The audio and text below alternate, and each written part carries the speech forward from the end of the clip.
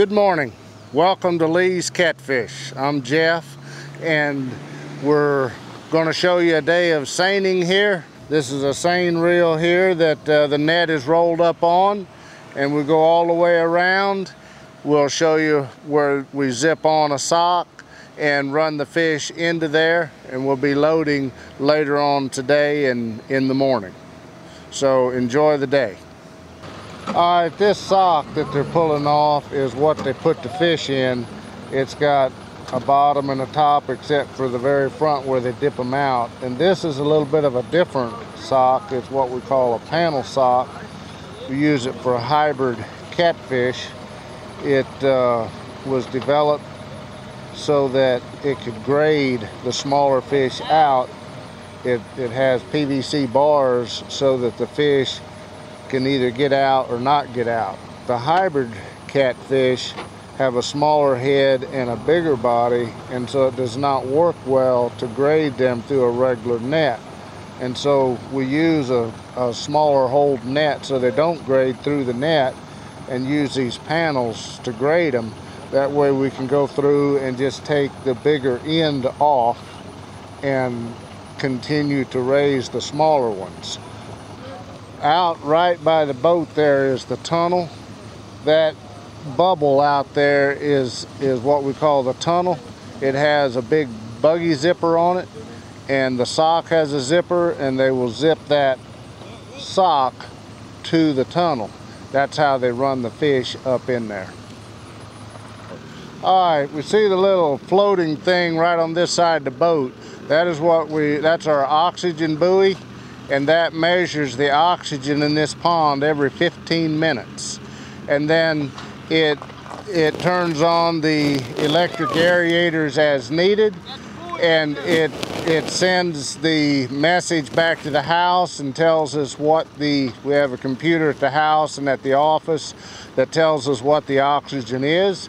And if the electrics do not hold it and it goes on down, then we have to put like a diesel aerator in here in order to keep the oxygen up where it needs to be. But they'll just pick the seine over the top of this buoy, and we'll keep on seining on down through here. Pond is around maximum about 7 feet and down to about 5 feet in the corner. We try to have a shallower corner so that when we pull the fish up, it's not so deep. And what these men are doing here, they're what we call riding a mud line. They stand on that bottom line and hold the top to help it conform to the bank better. Otherwise that mud line would stay up a long way out there and the fish would just come underneath. But they ride down through there and hold that down to keep the fish on the other side of the net. We stock around 150,000 little fingerling, and we do that every spring. And then we go through it about every 3 months or so and take the top end off and grade them. Grading, it's sorting for size. And so it's holding the big fish and letting the little fish escape back into the pond. We seined this last winter. In the wintertime, catfish are inactive. They are a cold-blooded species, and so in the wintertime their metabolism goes down. We don't feed them, they don't grow. But then as the water warms up, when the water hits 70, it really starts happening. At 50, they won't hardly eat. At 60, they'll eat some. At 70, we'll be feeding every other day, and the water's running about 85 right now. So we're feeding every day, a couple times a day. But I think we pulled a little over 100,000 pounds out of here last time we seined this. They were eating real good this spring, and about a month ago we had some disease that we lost a whack of fish out of here. I would just guess 20,000 to 30,000 pounds. They're eating real good right now. They eat between 3,000 and 4,000 pounds of feed a day, and just based on the feed we've put in and the way I see them feeding from the feed truck, I would guess we're gonna pull somewhere between 40,000 to 50,000 pounds out that will stay in the sock. There'll probably be more than that we pull up, but then they'll grade out. The smaller ones will grade out through the bars. If you'll notice, on the front of the boat is what we call a net catcher, and what he's doing right now is he's pushing on the net a little bit. What happens, the mud line will bury into the mud and just get worse and worse and worse, and get where you can't pull it and they can't hold the ends down. And so they take the boat with that net catcher, and wherever it's kind of hanging up, they take and push the top. They don't want to push too much, or else they'll bring it all up and the fish will go out. But what they're trying to do is just dump mud that has caught in the bottom of the net and hasn't went through the seine. And so that's what that bar, that catcher, is on the front of the boat. Just a little explanation on this little pump. It's just a little bit like getting a lot of people in a room and there's no air moving.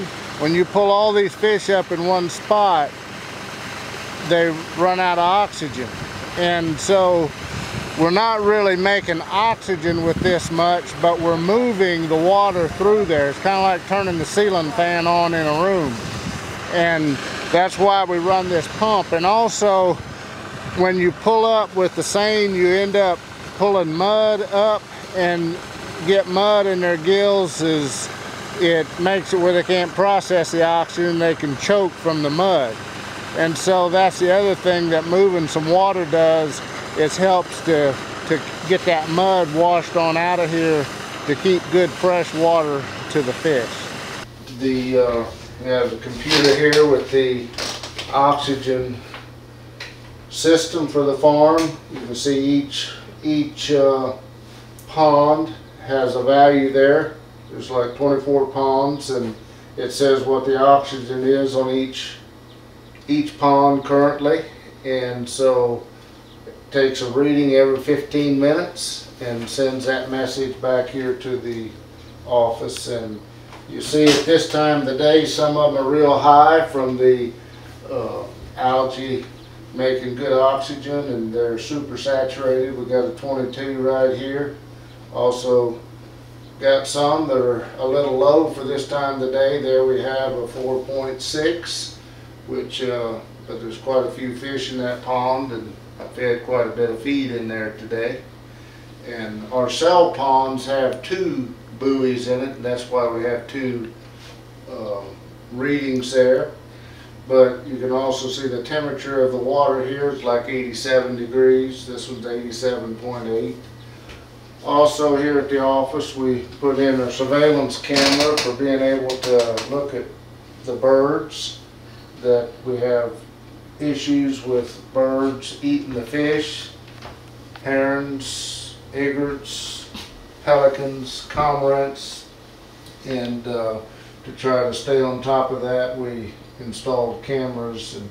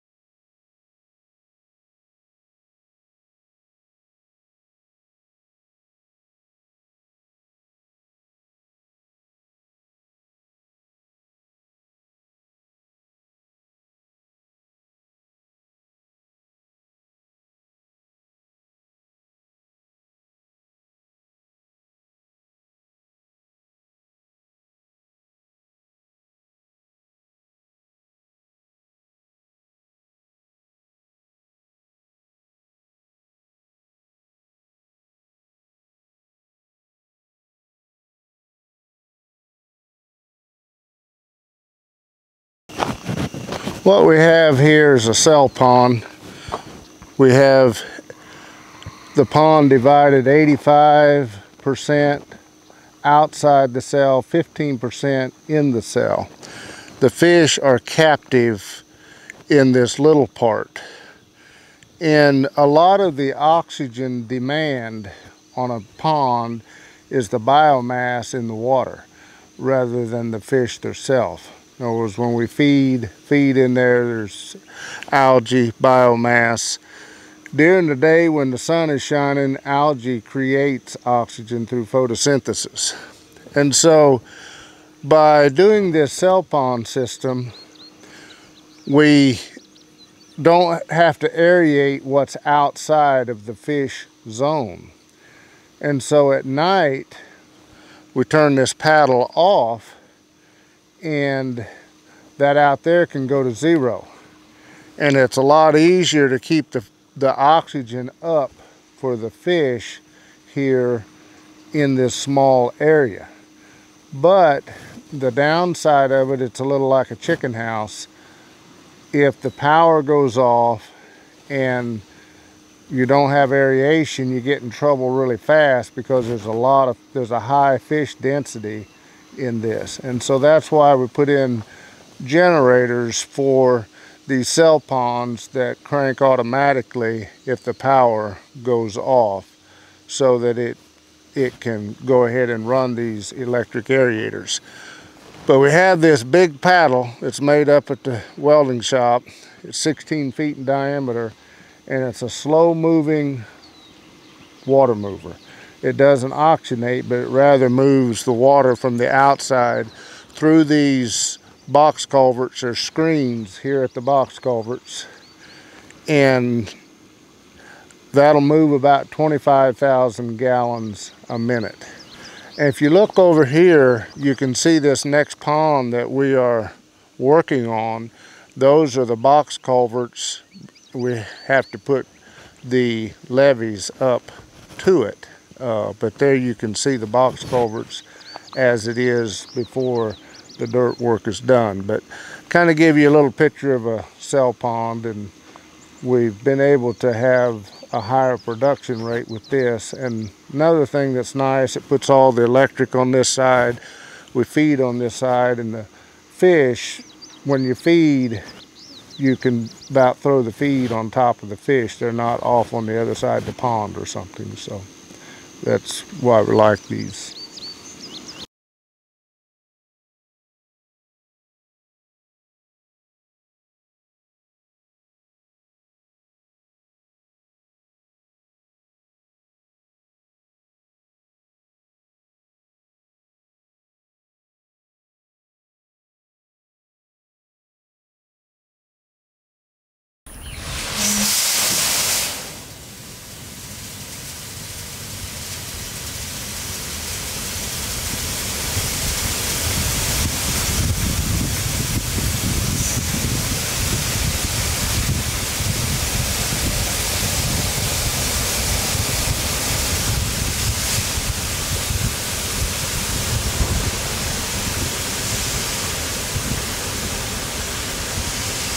How many pounds again is this?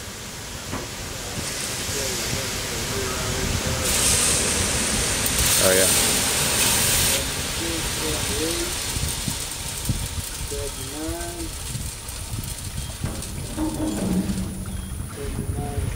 Basically 8,000 pounds.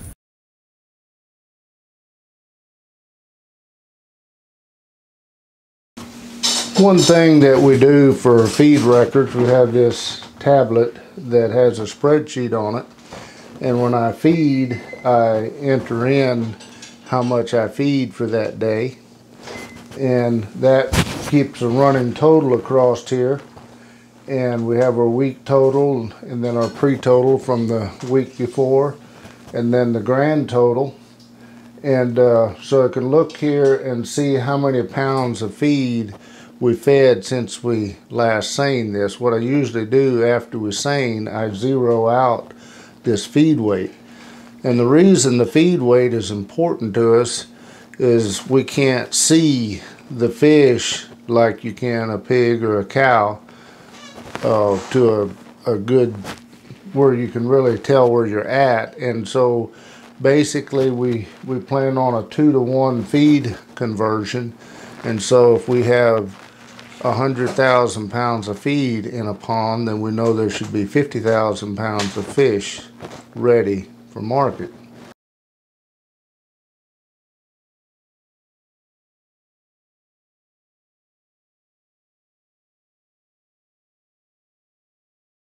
All right, what we're doing here is we're catching a sample.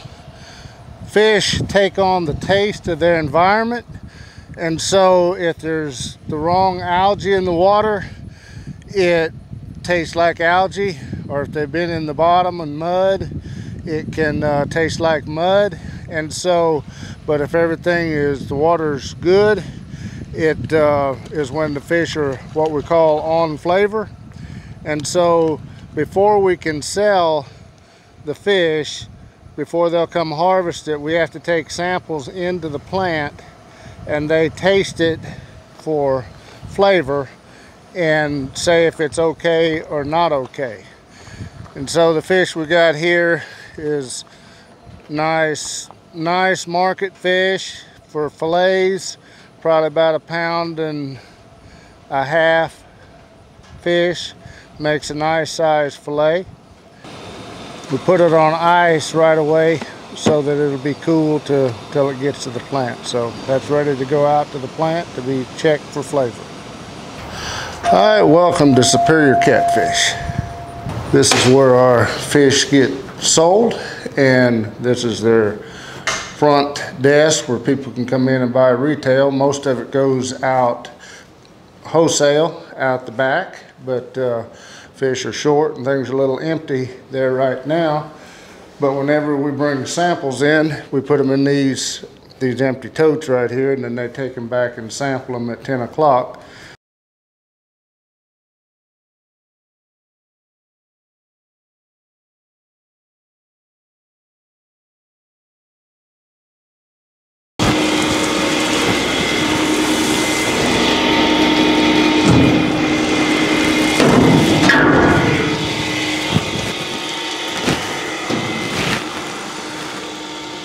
Here you can see the gearbox. This is a final drive off of an 8820 John Deere combine. See, the paddle fastens like where the wheel would fasten, and that's a 13-to-1 ratio. And then we direct drive it to a 51-to-1 ratio, and then it's just a regular standard 1700 RPM motor. And we have a VFD, variable frequency drive, that we can set the speed, but it also starts slow. It takes about 5 minutes to get up to speed so that it don't twist things off. This is what keeps the fish on that side. When we pour the concrete, we leave a track in the wall there so it don't rot out. It's just a void in the wall there for the screen to drop in, and there's a keyway in the bottom.